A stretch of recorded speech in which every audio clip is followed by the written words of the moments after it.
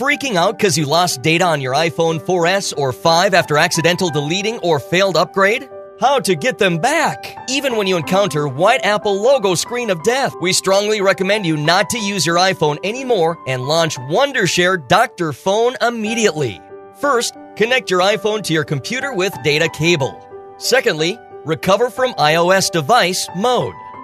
Click Start, and then Drfone will analyze your iPhone 4S or 5. When the analysis completes, Drfone will automatically scan your iPhone 4S or 5.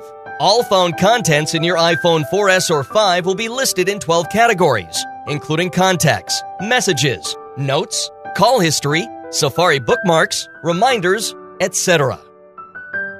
When the scan is finished, click Only Display the Deleted Items to hide the existed data, and you will find the contents you want to restore.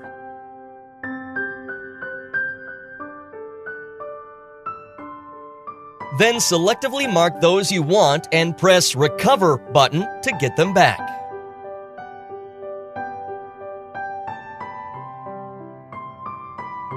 After the recovery, check your lost file on your computer.